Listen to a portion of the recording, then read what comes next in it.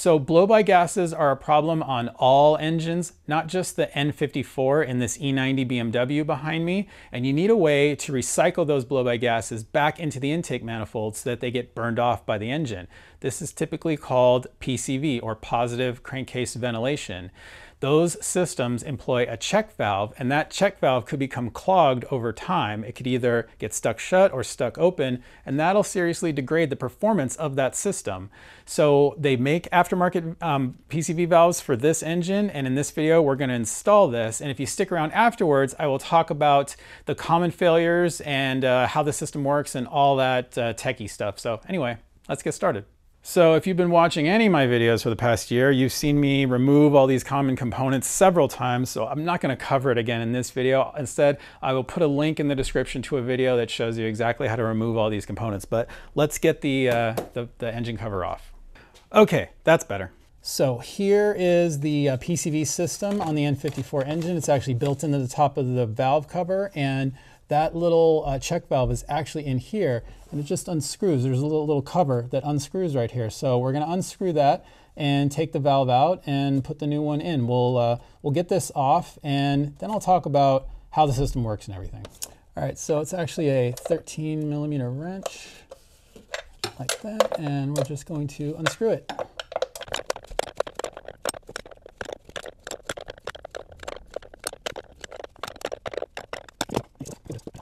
See, the fact that I can torque it a little bit means that I think the threads are out.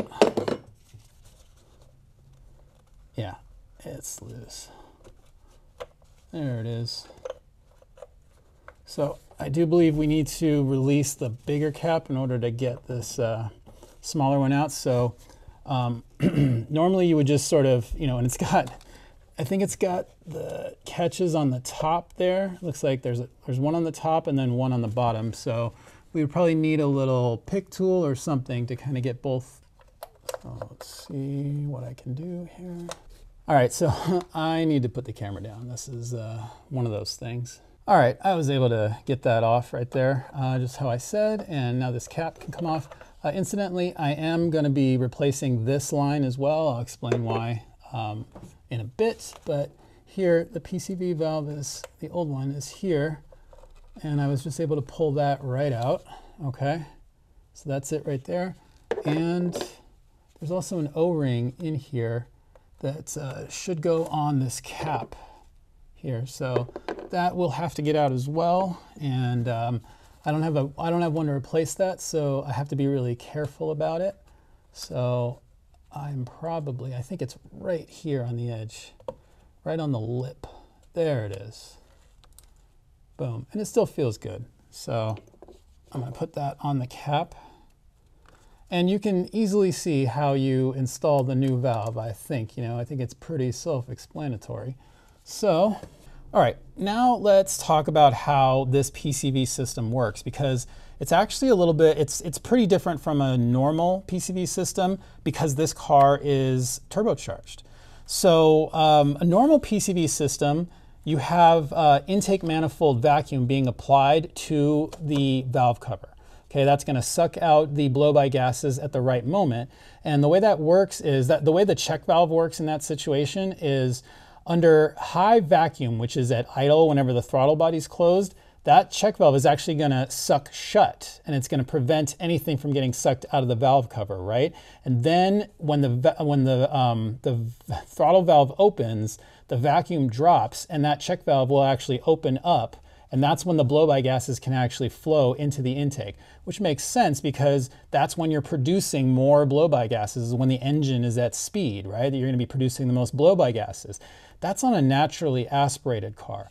On this car, that actually wouldn't work because if it was drawing out the vapors from the valve cover while the throttle valve was open, that actually wouldn't work because that's when your boost is highest, right? So you don't actually have a vacuum in the engine, you have boost, you have an overpressure in the engine. So your boost would actually leak back into the valve cover, and that would be bad. So on this system, it's reversed. That means that the crankcase vapors can only flow out of this engine of this PCV valve, and then boost cannot flow backwards into the valve cover. So this check valve is basically a one-way valve going out this way. It will let vapors come out this way. It'll let the vacuum suck out this way. It will not let the boost push this way.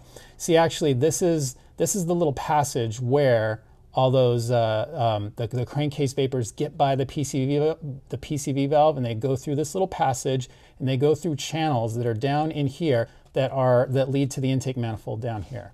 So all of the oil separation is done up here. The blow-by gases come up here. They're supposed to come up through these passages and then, you know, condense on the walls of these cyclone, you know, chambers right here. You got 4 of them. So the oil is supposed to condense on there and then drip back into the engine, and only the vapors are supposed to get through to right here. So that's actually on the low side. Whenever the engine is idling, when the vacuum is high in the intake manifold, that's when the valve is actually going to be open, and it's going to be sucking the blow-by vapors through this metered orifice. So it'll come out here and go through here and back into the intake manifold to get burned off. That's when that's when the vacuum is high, which is when the engine is idling or when it's decelerating. But when you're accelerating, that's when the vacuum is low, and when the boost pressure is actually high. That's when you want this check valve to actually close off. You don't want the boost gases to be, the boost pressure to be leaking back into the valve cover, because that would be really bad, right? So that's a check valve, and it's really important that that check valve closes off and stays closed to prevent a boost leak from going into the valve cover.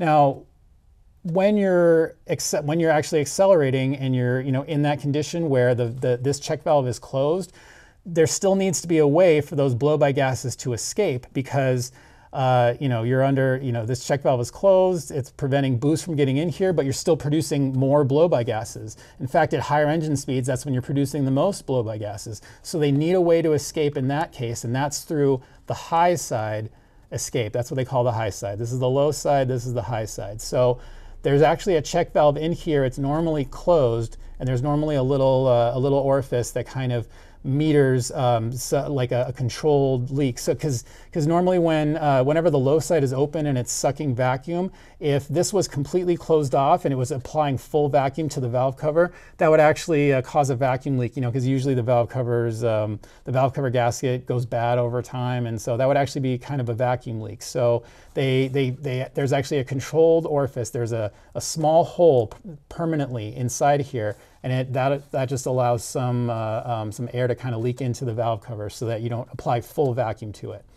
But whenever the low side is shut and the engine's accelerating and there is excessive boost pressure and it's shutting and it's keeping that boost pressure from going into the valve cover, like I said, all the blow-by gases are going to be going out the high side in that case. So there's a check valve in there that opens up, and it allows the vapors to be recycled back into the rear inlet, which is right here. And this thing right here is actually just a heater to make sure that none of the water that condenses in here freezes and stuff. So that keeps it warm. So that's how that whole system works.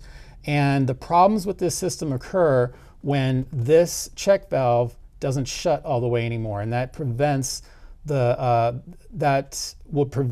will not prevent the boost from leaking back into the valve cover, right? And then think about what happens in that situation. If there's excessive boost pressure leaking through that PCV valve getting into the valve cover, that's actually going to be forcing a lot more of the oil and vapors out of the engine and to be recycled into the engine, I should say, out of the valve cover to be recycled back into the engine. And that's the problem. That's what causes all that excessive oil to build up in the intake tract and then eventually make its way into the intercooler and then get sucked back up into the charge pipe and stuff. We saw some evidence of that when we took the engine apart and did the walnut blasting last week. So that is what I think is happening with this engine, or suspect is happening. And the way we can test that is to test that PCV valve and see if it's shutting. So here's the new valve. All valves should rattle if they're not stuck, okay? And the old valve also rattles. I think you guys can hear that. So it's not stuck open, which is good. Now, a new valve, a good valve, again, it's a one-way valve. It prevents the boost from leaking past it and going back into the valve cover. So if I blow this way, it should not go through, and it does not. The new valve is completely closed, but you can hear it's open. So if I blow this way, there actually is air getting through. Not a lot, not a whole ton. Now, this valve, since it's oily, I'm not going to put my lips on it, but if we plug a tube into it and try to blow through, you can hear that I'm able to blow through it, which means that's your boost pressure. That's all your boost going back into the valve cover and forcing more vapors and stuff back out of that big hose and recycling it back into the rear inlet. So that's what's happening. So we're going to install this aftermarket valve, and that should hopefully solve the problem. Now, I'm a little bit concerned that not a lot is actually blowing out the other way,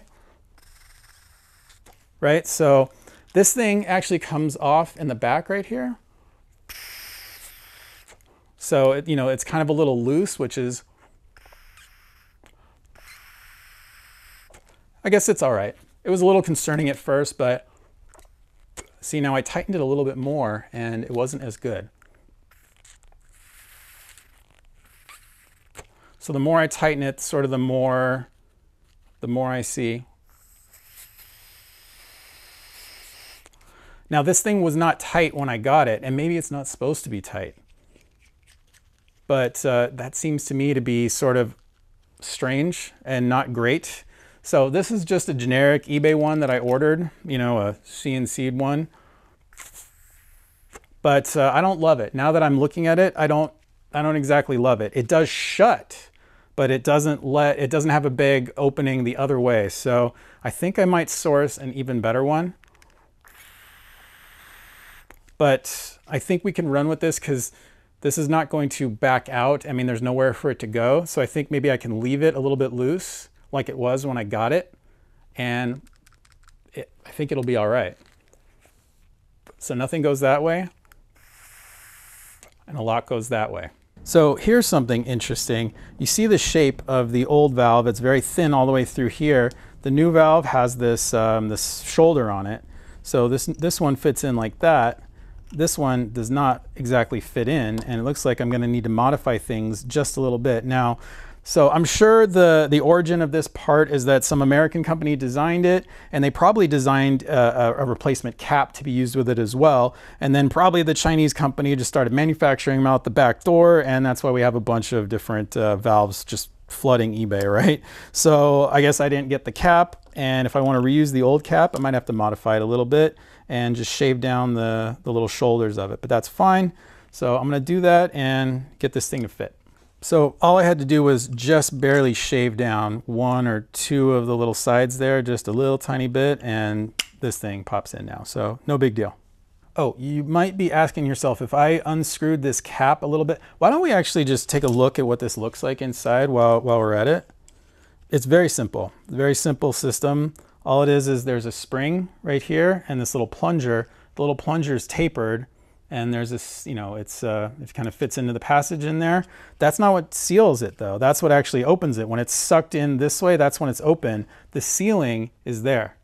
This little plunger is just sitting back against the bottom in there. So it doesn't matter how much I unscrew this, that's where the seal happens, which is kind of nice.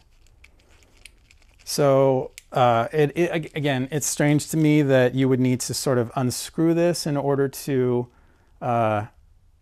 open it up and get a little more airflow. So I don't know, man, but I think it'll be fine like that. It should be fine. And like I said, I'll probably get another PCV valve. I know there's a couple of different people who make them and stuff, so I'll probably get another one and throw it in just because of this. But for the purposes of finishing this video, I'm going to put this one in. But I definitely know this one seals, so I'm confident in it. It's definitely going to seal the boost from getting back into the valve cover. All right, so I got it back in. We didn't need to see me screw a bolt back in or screw a cover back in, but it's back in. I didn't go too crazy tight with it. Now, let's change this back hose as well. And that one, again, the catches are up here. right here, that's the catch, and then there's a similar one down below. So this being an old hose, I don't mind breaking it like that. It'll just be that much easier to get off. So that's what I'm doing.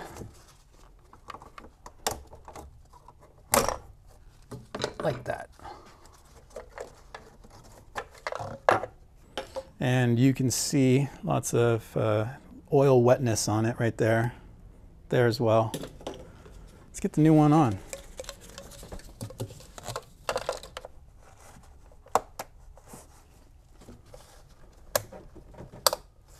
Boom. There we go. And more evidence that this is the primary source of oil getting into the system. You can see just a little oil leaked out right onto my rubber pad right here while this thing was sitting here. So that is the exit of all that oil. I kind of want to see more is getting off. I kind of want to open this up to show you what the check valve looks like inside. Maybe I'll spend some time to see if I can cut this open. So here's the flapper valve. I pulled this part off, and when it's in the car, it's sort of in this orientation. So the flapper valve should sort of normally want to fall closed like that, right? Now, here is that metering hole that I was talking about. You see the little hole down inside there? That's what's relieving the vacuum on the valve cover when this thing is normally shut. And that's what prevents, you know, the full vacuum of the intake manifold being applied to the valve cover. A little bit is leaking, a little bit of air is leaking from the intake pipe, the rear inlet, and relieving some of that vacuum pressure. So yeah, that is how that works. And this obviously wasn't clogged closed or anything like that. So to sum up my thoughts about this whole thing, I want to say that blow-by happens on the car. That blow-by needs to be recycled into the intake manifold and ultimately get back into the engine. That's how it is. It's part of the design of the engine, and there's no way to stop it or avoid it. That's ultimately what gunks up the intake valves, and that's why you need to clean them with you know, the walnut cleaning every 50,000 miles. There's really no way to avoid that, but the excessive oil that you sometimes find in the intake tract and in the charge pipe, that is being caused by a PCV valve that is not shutting under boost. If it's not shutting under boost, those boost pressures are going to get into the valve cover. They're going to pop out of the valve cover, out of the high side valve, which is this guy right here, and that's going to take a lot of oil with it. That oil is going to wind up in the rear inlet, which is going to make its way into the intercooler, past the intercooler into the charge pipe, and go back into the intake manifold. That is the only way that oil is going to get into those charge pipes, other than, I suppose, the turbo seal is leaking. So that's what's causing that problem. It's just this check valve that's not doing its job. So replace it. The problem should be solved as long as it's not being caused by the turbos. Anyway, hope you enjoyed the video. If you did, give me a thumbs up. Subscribe if you want to see more. I'm the 50s Kid. Thanks a lot for watching.